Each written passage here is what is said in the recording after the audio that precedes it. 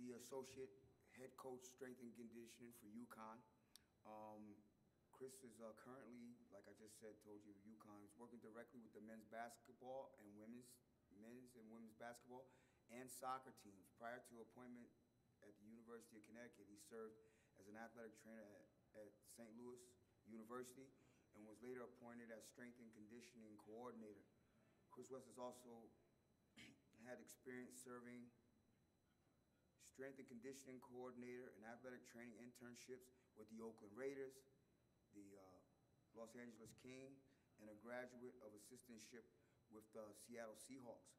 Chris earned his bachelor's from Cal State Long Beach in physical education and a master's degree in exercise and movement science from the University of Oregon.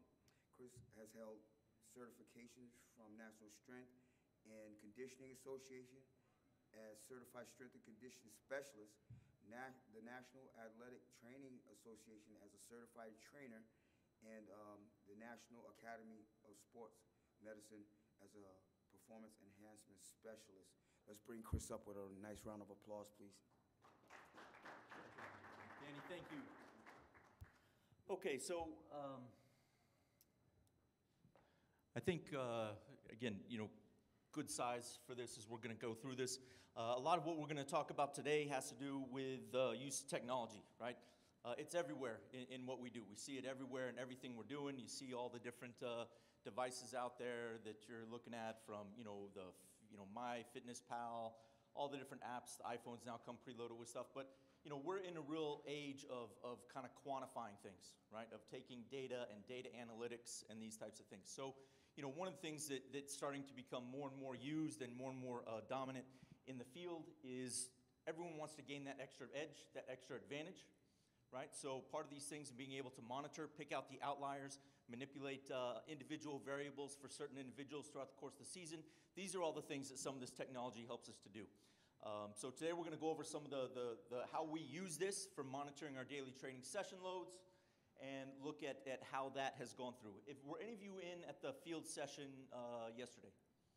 Okay, so if you were at the field session, what I'll do is I'll show you some of that data today, and we're going to go through that as well. So again, one of the big kind of capture points here is that, let's see if we can get this thing cooking here.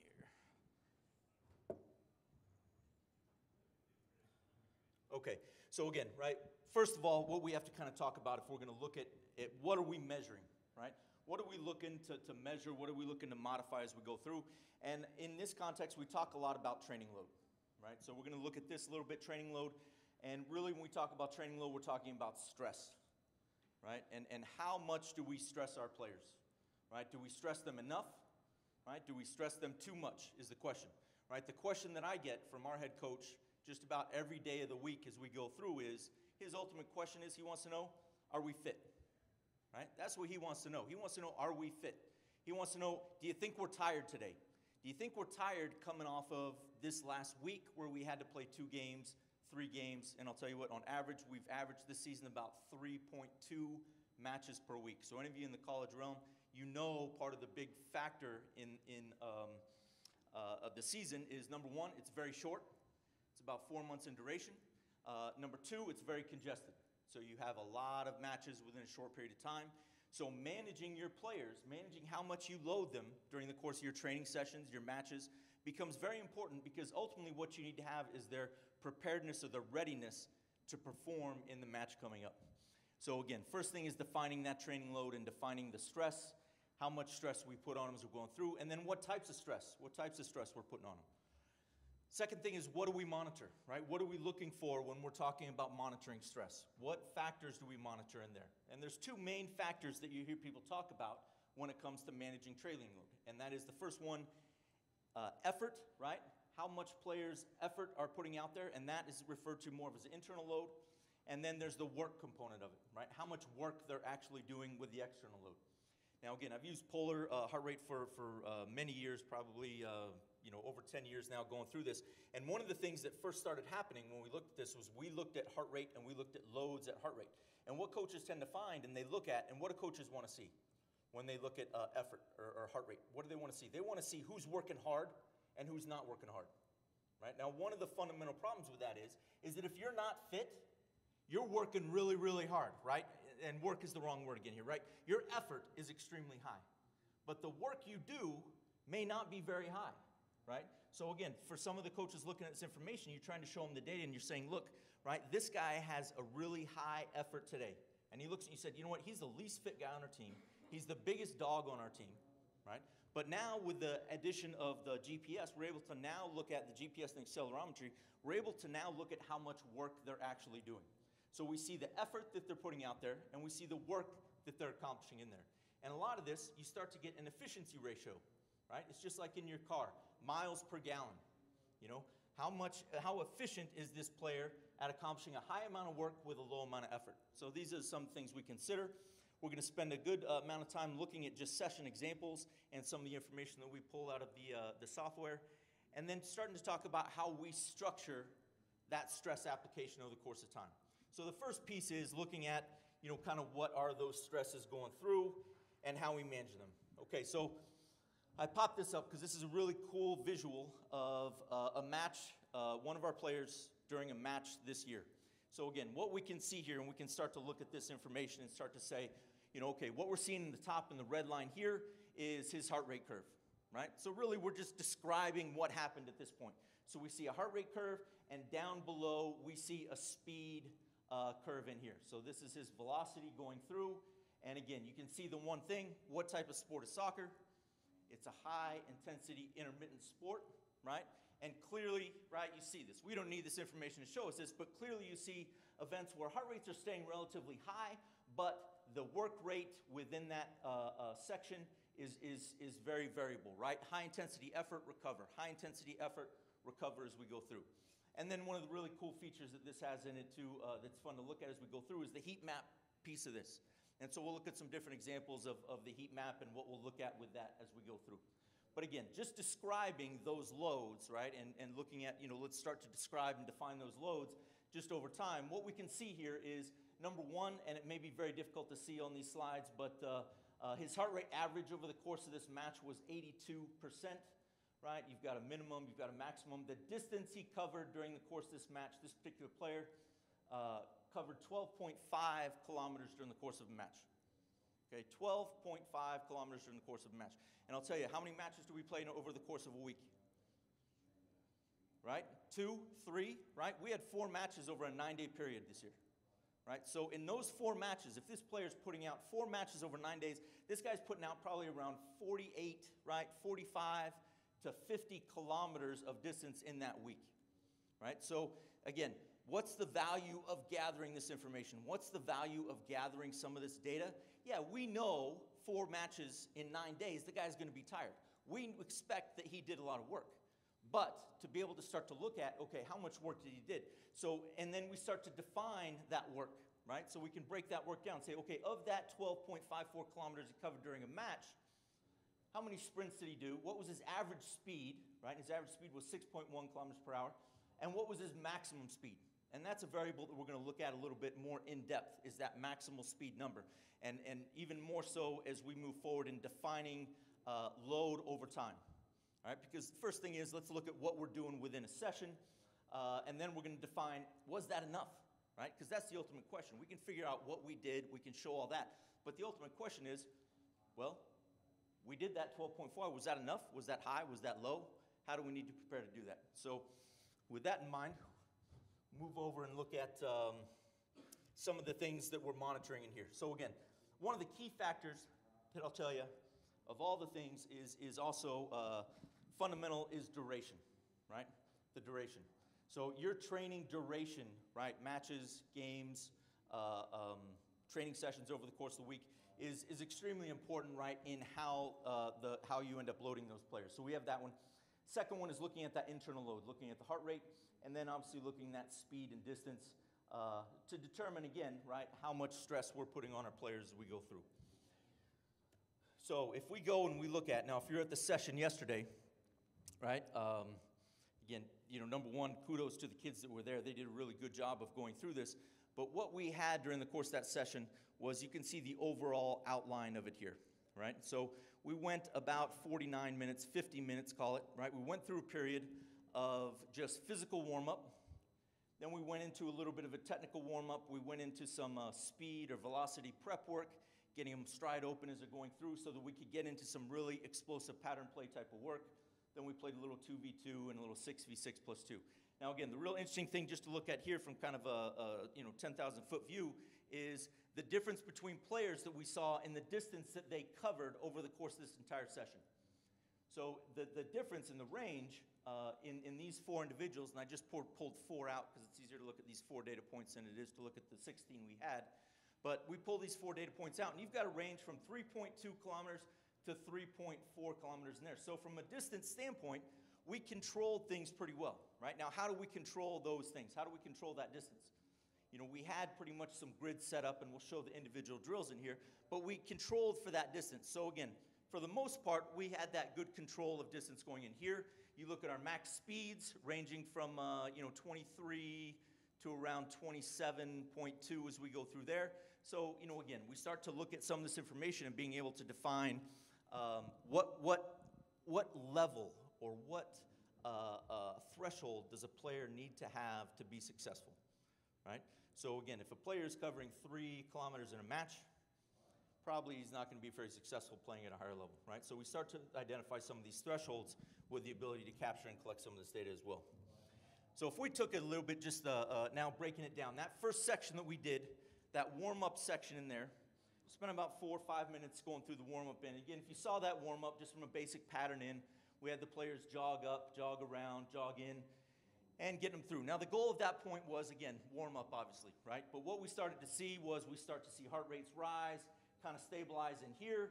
Then we threw in a little bit of dynamic stretching, right? See things come down so we get some stability in there. Again, from a distance distribution, we're looking at about half a kilometer going through. Speeds are relatively moderate, right? 14 to 16 as we go through. But again, we start to get an idea of that warm-up piece that went through there. We brought them into a little technical component. Same pattern, but now they play the ball. Play, follow, right? This guy's going to play the ball up. He's going to receive here, turn, dribble, play the ball down, right? He plays it in, and we follow the same pattern back. And now you see as we integrate the ball and the passing, right, we actually see, and probably as also a function of time, but we see those heart rates start to come up a little bit higher. And look at now the work rates or the speeds covered. Again, that very high intensity, intermittent component in there. Not really great high velocities, but again, we can see that in there. Now, the point in doing this, and again, this gets a little not intricate, but fine detail in here is what we can do is as we go through our sessions, we label our sessions with what we do. So we can start to be able to say, hey, how much did we get out of this session, right? When do we get the maximum velocities? In what drills do we get that in? In what exercises, right, do we get very high heart rate response, but maybe low speed response going through? Because these variables and how we manipulate these variables are going to help us be able to structure our training over the course of the week, right? If we want to have a low intensity training day, because maybe we're, played the day before or coming off an off day, right? How are we going to want to structure that? Do we want to do a lot of transitional elements? Do we want to do a lot of possessional elements? And again, some of these things are relatively intuitive, but you would be surprised as we look at some differences coming out in a couple of slides, the difference between players and how things that you perceive should be happening and how they actually happen as they go through. So now we break them in and we do our speed work. So we do our speed work in the same way, right? Same pattern as we go through. So again, you'll see everything be pretty simple here. But now if you were to take a look at some of the max velocities, we're starting to get guys going up. So that first 12 minutes of work that we did was really primarily about that warm-up period, right? Cardiovascular system, right? Metabolic system, getting things kind of cooking in there, and progressively building the speed as we go through. And you'd be able to see that if maybe it's a little larger on here, that speed progressively increases as we go through that warm-up period. Now we get into kind of the meat and potatoes of what I was trying to accomplish with this session. And that was to look at velocity, right? To look at speed efforts in here. And we've talked about the importance of speed, and everybody knows the importance of speed efforts during the course of a match, right? We can look at total distance, but we know it's high intensity intermittent. The other thing that we tend to see, right, and we saw it in the session yesterday, as the session goes on, when they were playing, spaces open up, right? More space opens up, which allows a player with good speed to exploit that space much better. If you were to look at our matches over the course of the season, And, again, we're UConn. That's what it is. It's not good. It's not bad. It's not anything. But, a lot of the teams that we play, we have a very possession style of play. We keep the ball. A lot of the teams we play will sit in against us, right? And they'll sit in, and it comes to us being able to try to break them down, right? Trying to break 10 players down, which is one of the most difficult things you can do in sport, right? But what we tend to see is as that game moves on, right, and fatigue from both teams starts to set in, spaces open up. And our ability to use some of the athleticism we have with our players and exploit those spaces is critical at those times, right? So that speed component is very important as we go through. So what we obviously want to do, right, and very simple, if you want to run fast, or if you want to be fast, what do? You got to run fast, right? So again, you've got to kind of train what you're doing. And one of the things we try to, mimic here in this session was just again, change of pace, getting out, sprinting over the course of 10, 15 meters as we're going through. So there was a little combination play. This player overlaps, sprints in, and the players yesterday really did a good job of holding the runs, making sure that sprint was maximal. And again, as we go through on this pattern play, now we start to see some of the max velocities that we saw during the course of the match, right? Players up around 26, right? How high is that relative? And that's the thing with a lot of this information. We could say, 26, right? Great. Or, 12.5 kilometers. That's great. One of the things you have to start to understand as you're looking at this information is putting it in context, right? Putting it in some type of framework.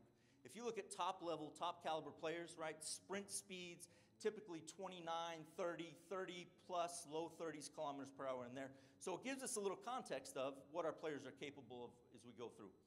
So again, point being is that we look at this breakdown, we start to now see these spikes in speed as we're going through, right? Relatively low intensity, low velocity, boom, acceleration, fire out. So again, this type of system that we're training is we're looking for that maximum velocity, right? We're looking for that anaerobic power output, and we're also looking for that repeated output. So do we see over the course of time that maximum velocity as he goes through decrease? And again, this isn't enough of a sample size or enough of a thing to say it's decreasing over time.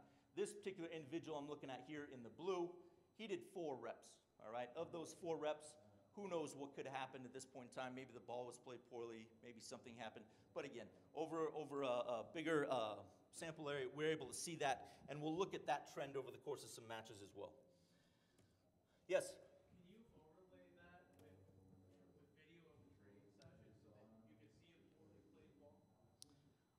I'm sure that's possible within the context of this. Right, not this sample, but like, I mean, like back at UConn, Yep. are you able to say, and see a video maybe, another picture type of thing, and say, that ball was played poorly? Yeah, and that gets a lot more into the tactical side of things. But it's a great point, right? But this is something that I think we've got to be a little bit cautious with in making determinations of success. And one of the things in the second presentation I'm going to talk about today is what is performance, right? And how do we determine what performance is? Because if we put it on wins and losses, right, some of this stuff doesn't necessarily play out. Ultimately, that's what we're looking for. We're looking for what gives us the best probability of performing. When we talk about physical variables, what we're talking about is what gives us the best probability, right, the best chance to have a high physical performance. Right, so again, it's a great point, and that's something I'll be talking about in the next session. But the difference between looking at how do we determine performance when it really is multifactorial. So again, the next thing we went into now is the 2v2, right? The 2v2 sessions in there, and again, we kept it relatively short, right? To a minute matches. You can see in the course of that minute, this particular group, these 2 individuals who played together.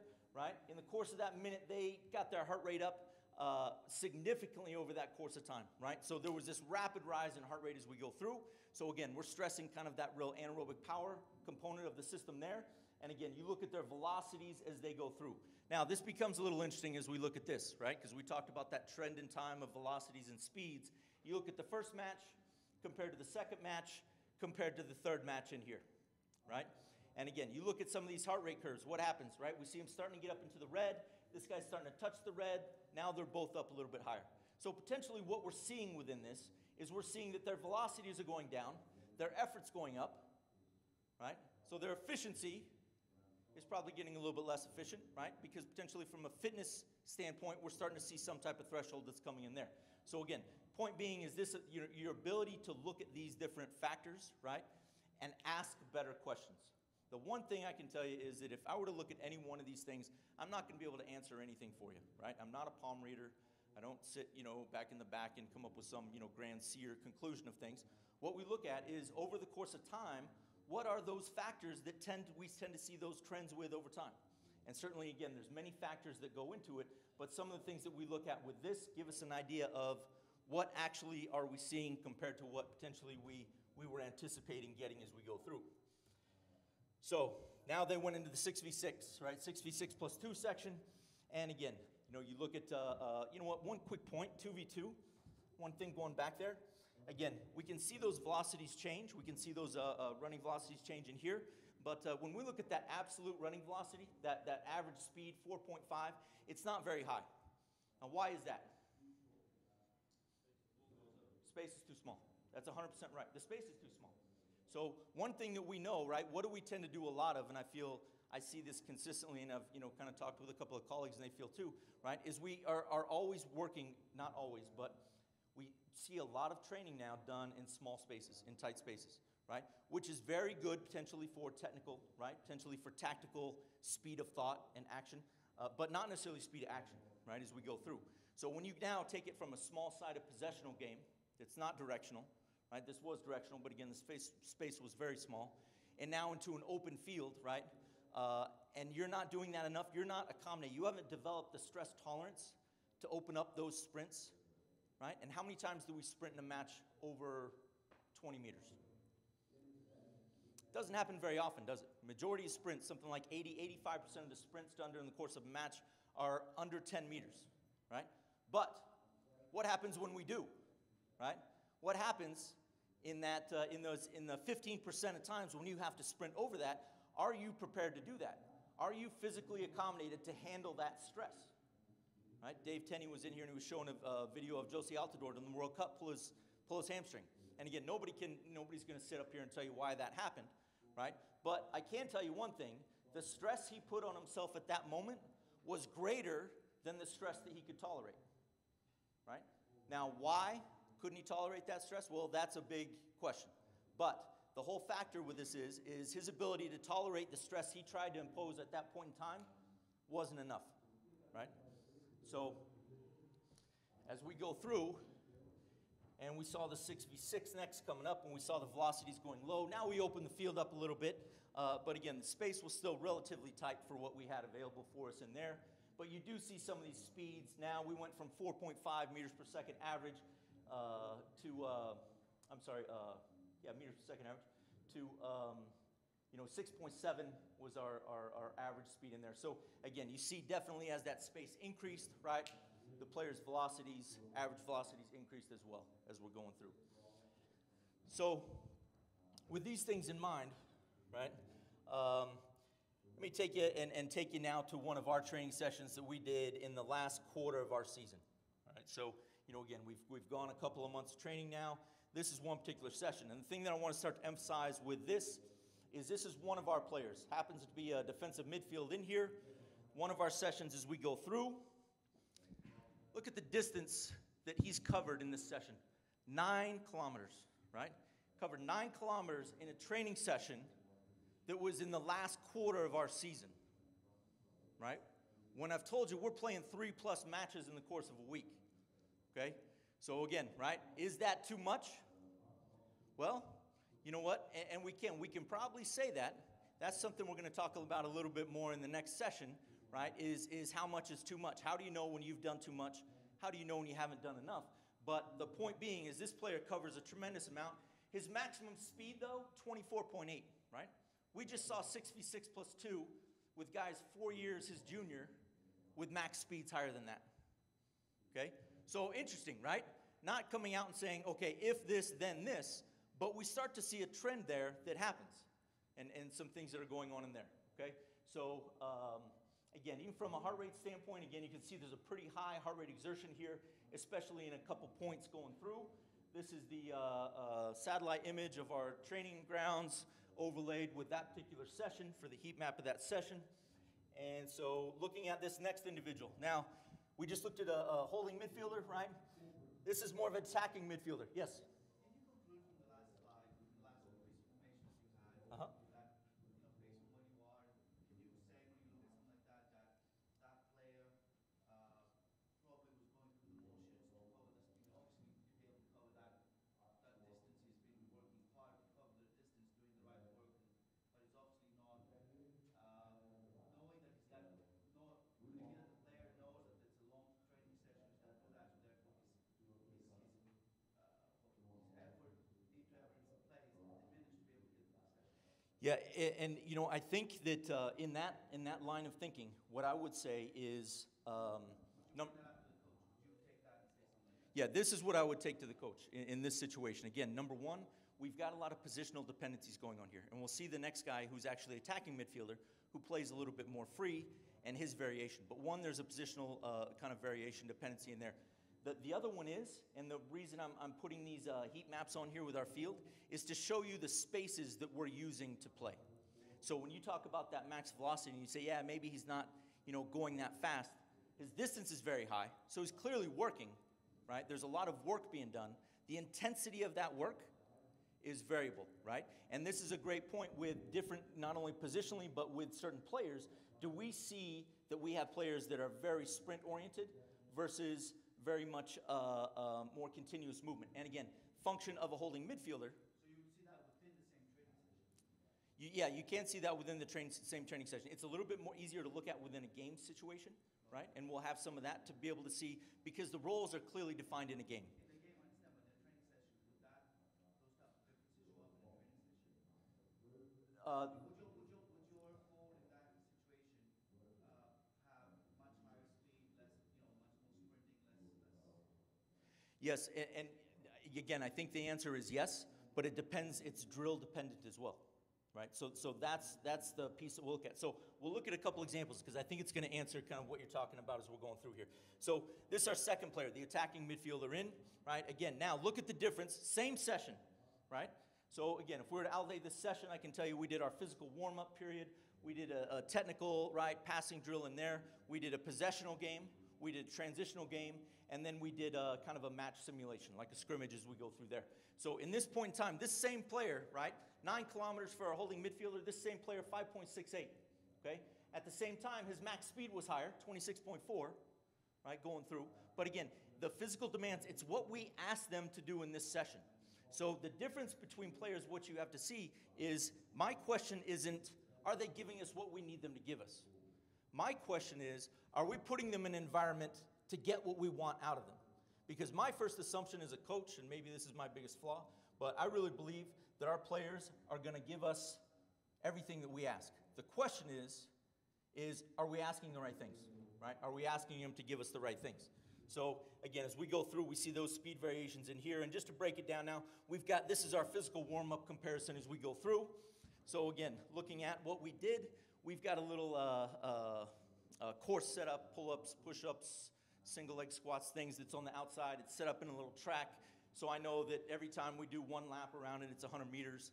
We go through there. But we can, again, see this. And relatively in here, right, the distances are pretty equitable in there. The speeds are pretty equitable. The heart rates are pretty even as we go through. So this particular drill in this session, back to your point, is that they were giving us the same amount of work here relatively, right? Their efforts appear to be very similar as well in there as we go through. So from that point, when we saw the difference between 9 and 5 or 6 kilometers we go through, it wasn't in this piece that we did, right? So we take a look at the next piece, the technical piece, okay?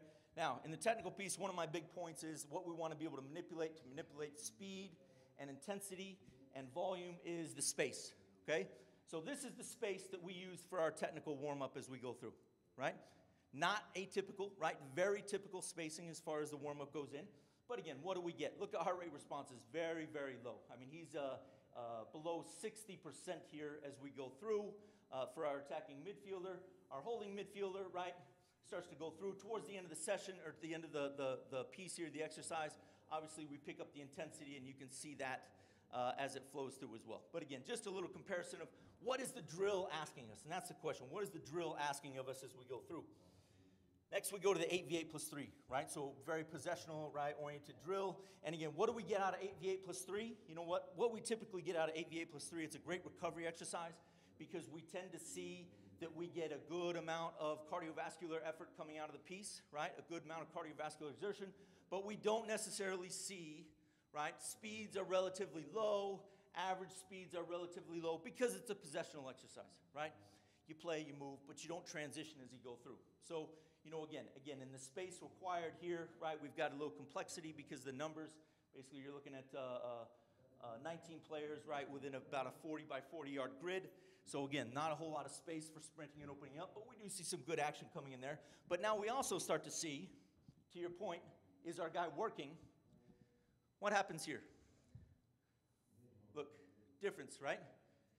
Active, active, active. He stops here, he stops here. So there's a couple points where he stops very briefly, right, as we go through, right? This player, we see a lot more where he goes to zero velocity as we go through, right? So potentially he's playing in the corner, and this is actually his heat map here, right? But you see all the red spots here? He's standing, okay? You don't see that here as we go through. So to your point, can you tell if somebody's working? Well, this you could certainly look at that and come to that conclusion. Okay, so next when we look at the transitional exercise we did, and again, difference between players, we're starting to see them open up a little bit more as we come in. Okay, this player covers 1.5 kilometers here. He covers 0.5 kilometer during this exercise in. This is what he's doing over the course of the exercise. This is what he's doing. In this transitional exercise, what happens? 6v4 plus 6v4. He's one of our players who's building the game, who's transitioning the game. So he's involved when we transition into attack. He's involved when we transition into defense. Our first player here, right, attacking midfielder, what's his role? He's involved when we transition into the attack. Okay, so what we ask of them, it's the same drill, but what we start to get out of that drill from two different players are two very different things.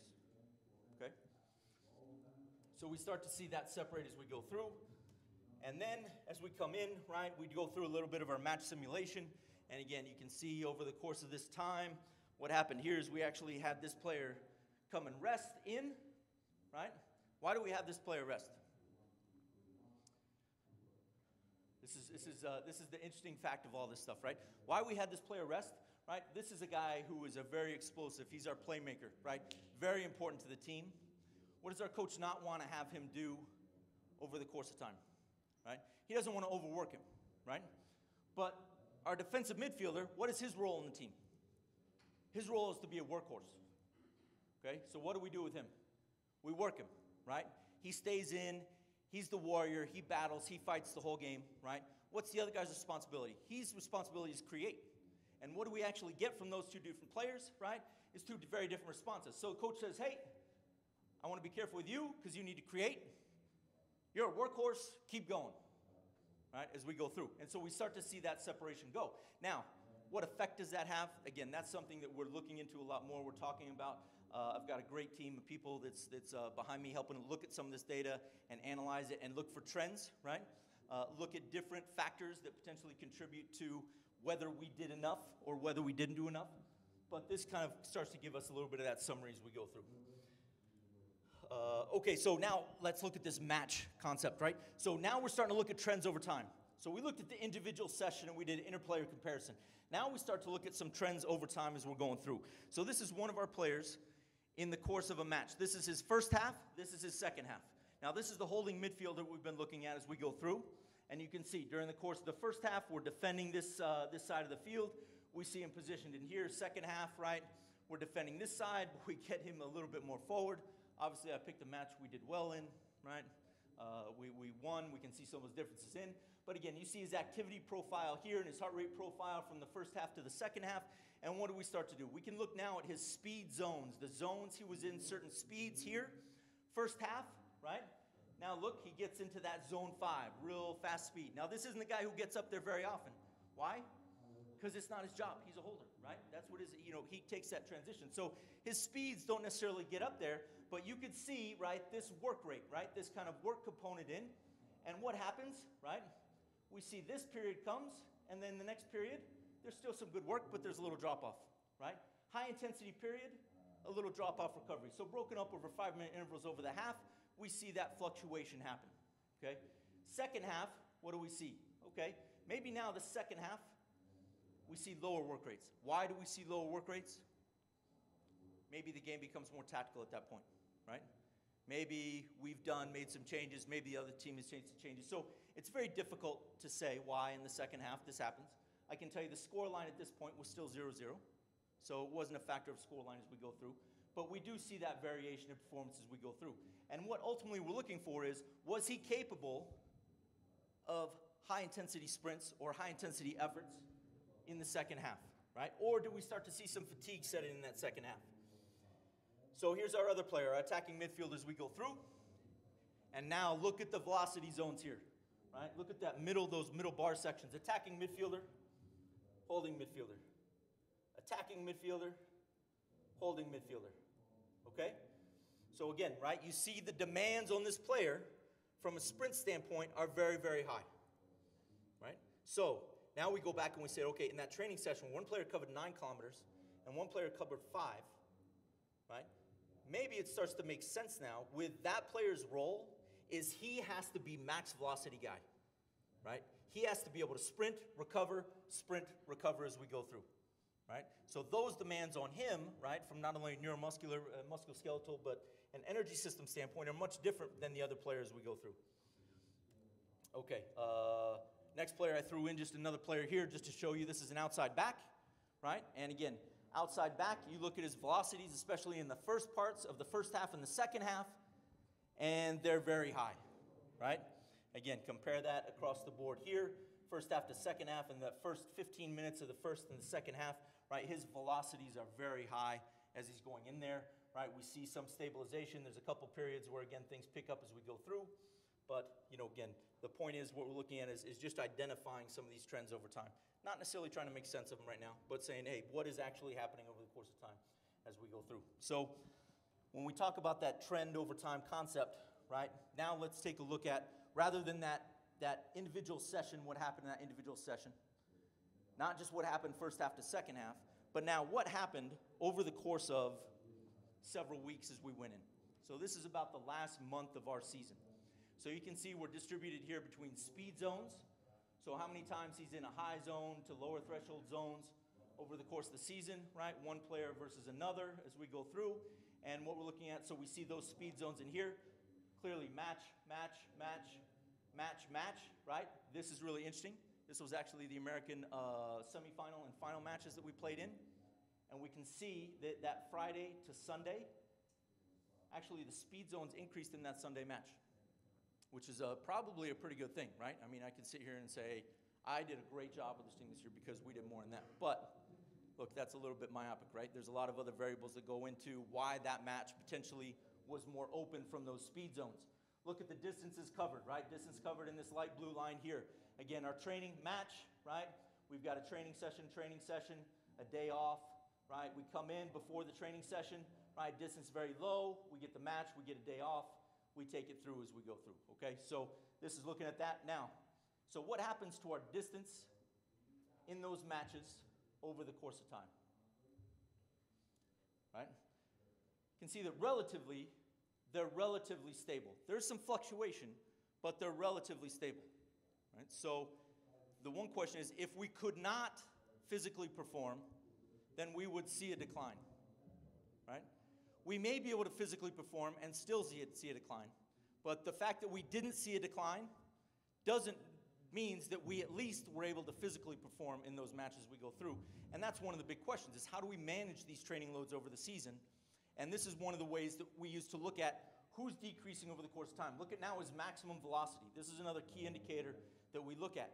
Do we see this max velocity trend over time start to drop? And again, we see for him, this was our attacking midfielder again, relatively stable over the course of time. Of course, there's variation from match to match as we go through, but again, you see from match to match to match to match, right, that those maximum velocities are still pretty stable as we go through. So, again, gives us an idea of how we're loading the player, how he's responding to the load as we go through.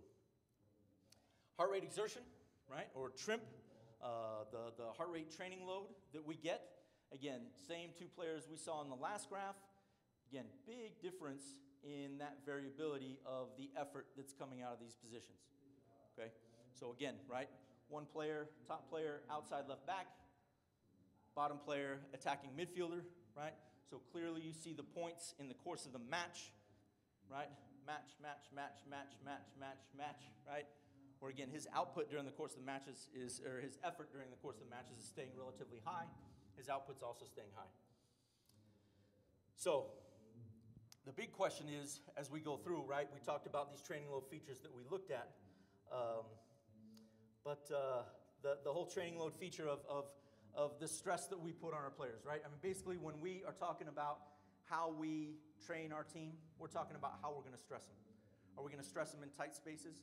Are we going to stress them in transition? Are we going to stress them physically, right? And that's my job. How do we stress them physically, right? Do we give them a high heart rate load? Do we give them a high speed load? Some of those things. So in understanding the training load, it's understanding stress and how we respond and adapt to stress, right? And this is now kind of putting it together. Okay, we know individually the information we can get. We see some trends over time.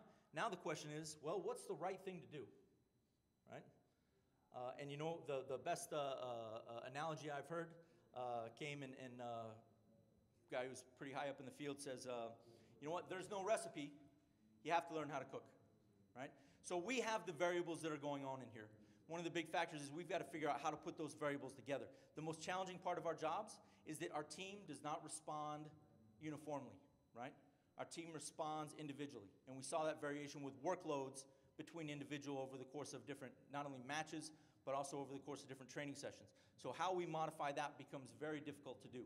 And when we get back to the premise of this whole thing, using training or using technology to monitor daily training session loads, it's those players that we're looking for. It's those players that when we have our player who's got our attacking midfielder, who sprints a whole lot during the games, but not necessarily a whole lot during the course of the week, right?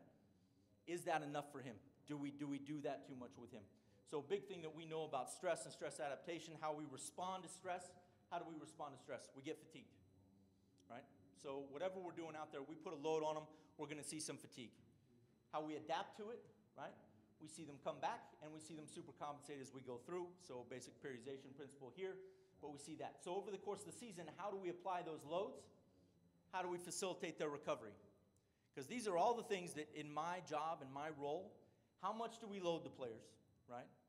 And how do we facilitate them to recover so that when it comes to game time, they're at their peak readiness state to perform well. Doesn't mean they're going to perform well. It means they're physically capable of performing well, right? So it becomes a little bit difficult to make some real finite statements about what it is. But we want to put them, what if we had a match at this point, right? Well, our performance potential is going to be lower. Doesn't mean we're going to perform lower, but it means that we're less likely to perform well. So those are a couple of things. The one thing I want to hit up is as we get kind of moving through, and the next session I do, this kind of leads into that, is how we apply these stresses and what are our responses to these stresses. What happens after a game, right? What happens to some of the physical characteristics that we have from the beginning of the season to the end of the season? What happens to our fitness level from the preseason to the postseason? What happens to our explosive ability? So these are things that we're going to get into. But as we talk about this stress, it's really also important to consider, we talk about training stress, but stress is stress, right? Stress is like an allergy. It doesn't matter if you're allergic to dust, pollen, grass, what happens, right? Same response. Your eyes start running, nose, you get a little bit, and that's the same thing with stress. So we also have to understand with the population that we're dealing with, and that I'm dealing with in particular, right, with college students and college athletes, is that stress comes from multiple sources: psychological, emotional, environmental stress, physical stress. So we do as much as we can to control environmental stress. We look at some of the things that we actually do, or we'll do a heat chamber test with our guys to see what their stress tolerance is for heat, you know, how adapted and acclimated they are for training in the heat. We'll do that. Some of the emotional stress, right, that also sometimes becomes my job, as well as some of the psychological stress. Although if you know the coach that I work under, right, psychological stress probably tends to stay very high over the course of the season. But it's how we manage these things as we go through and what we manage in the course of the game. If we're talking just about that physical component of managing stress, how do we keep our maximal speed of action high? right? Which is our anaerobic power ability. How does that stay high? How do we keep that high as we go through? Because that's important. How do we keep our ability to maintain that high speed of action over the course of a match? We saw some of the trends over the course of the game. We see high-speed action followed by low-speed action, right? In those 5-minute breakdowns we go through. So there we see that. And then from an aerobic capacity, we see different heart rate loads that we put on players, right? They need that ability to recover, right? That metabolic ability to recover so that they can sprint again. But again, we're always talking about that high-intensity intermittent load as we go through. So as that gets into the next one, we're going to kind of leave it at that one. And I just want to say thank you for your time. You know, again, I think that the major factor that, you know, I kind of want to get across is, look, we're capable. How do we measure this stuff, right?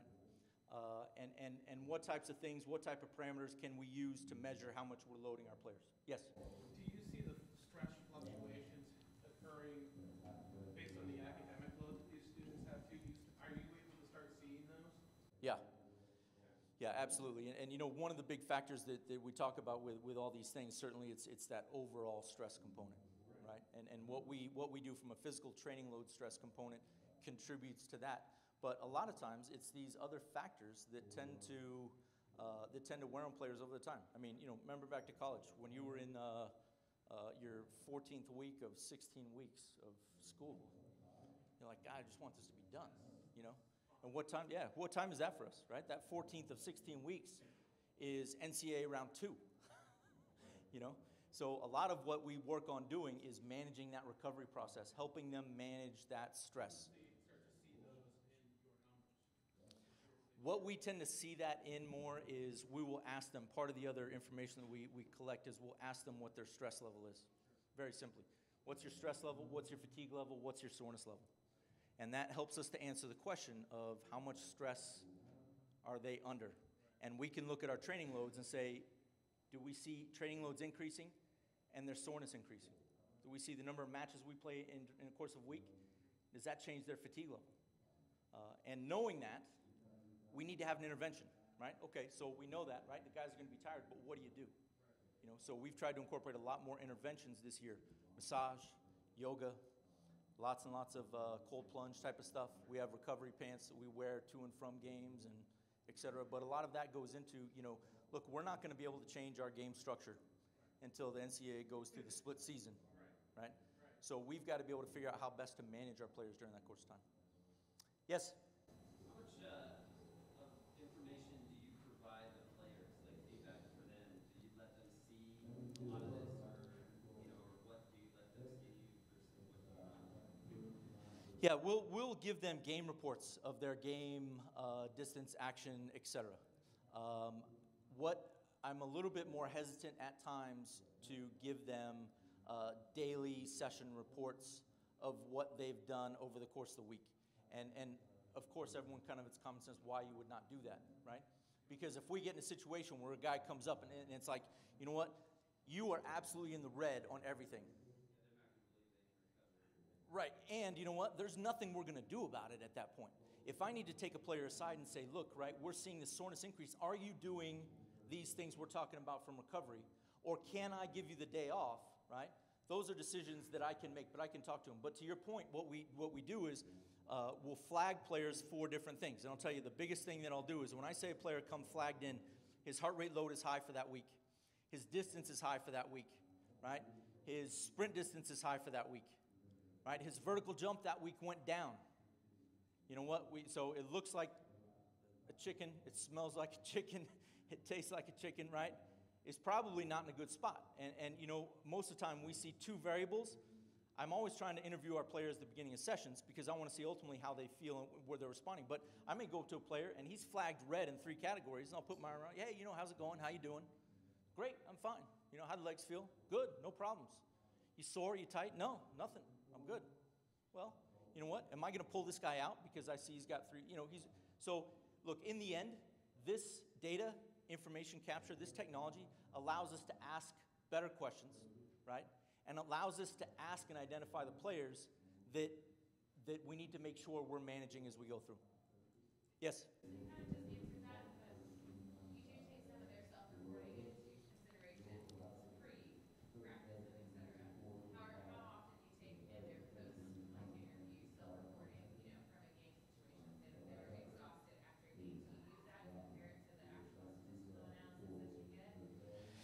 Yeah, we do, but I'll be honest with you. What we've kind of found with that is there are sometimes it's not a happy medium.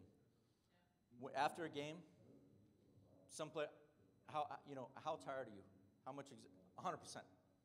I'm done, right? It doesn't necessarily, and it doesn't matter, right, that the game was lower or higher, right, workload or effort when we measure our stuff as we go in there. So, certainly that is a factor. What we tend to look at that number with more is trend over time and how that corresponds to that training load that we're putting on them. It's not, and I'll be really honest with you, I've got nothing to hide here. One of our big problems with our players was I feel like they started answering these questions. I've got to find a better way to ask them the questions. Because it just was like, yeah, there, Yeah. So there's Some of that sharing information based on players too. If you have a player that comes to you and says, "I'm a numbers guy, I'm a data guy, I just want to see my numbers." Yeah. Will you share more with that person? If based on the personality of that person, will you share more with them? Yeah, I have a number of players that will come up and ask to see their information, especially from matches, right? That's the big one. And we also have the Pro Zone stats. So, what's cool, and I'll show this slide in the next presentation as well, is we'll look at some of the game performance variables, right? We'll look at our team performance variables, our possession rate, our final third entries, our penalty entries, our shots on goal, our hustle board, right? Tackles, headers, interceptions, clearances. We'll look at those variables, and we'll also put in those with the physical variables of distance covered, sprint distance covered. And again, if you sprint more, you get here more. You know what? No, there's not really that straightforward trend. But we do, it is interesting to see over the course of these matches, and the players are very interested in it. Everybody's into the, phone technology and those things now. So, yeah. Yes? Count playing time. So, with NCAA Friday, Sunday typical schedule, the guys who won't play, say for both games, are you training them differently the following week than the guys who did play? Yes, and that's a big part of my next presentation. So I don't want to do it all, but I will tell you absolutely. This is the critical thing, right? Is you have players, and everybody knows how many scholarships do you have in NCAA Division I soccer? 9.9, right? So what's your depth look like from 15 to 20, right? I mean, there's a pretty big drop-off, right? There's a pretty big drop-off, and I think you even see that now in the MLS, a drop-off between your, DPs and some of your homegrown players. I mean, could be very different as we go through. But the point is that those really 13 to 15 players get the absolute lion's share of the minutes during the course of the matches. So when you're playing 3-point matches a week and you're not playing, yeah, how do you manage those guys really becomes the trick. So those outliers are kind of really what we're looking at. Yeah. And I'll tell you, just so if you want to get the preview, is that the guys that we really have to be concerned about are our reserves, right? So we categorize starters, reserves, and depth players, right? Starters are getting enough load during the course of the week just through matches, right? Reserves, or the substitutions, they'll go into a match maybe 15 minutes, 20 minutes, right? But do we train them harder the day before a match because they only know they're going to play 20 minutes? And it's something we've got to do a better job with. That this showed us clearly that, no, this guy is in the starting rotation. He may play, so we're not going to have him do as much in practice. The other thing that happens in the course of practice is if you're a reserve, you're playing with the first team against the depth players on the second team. So what are you doing? You're a reserve in practice, right? I'm going to rotate in for this guy to play with the first team, so that becomes a real significant issue. Absolutely. Good? Okay. Well, I'll be here for a couple minutes. Happy to answer any more questions. And again, thanks for your time today. Hope you enjoy the rest of it.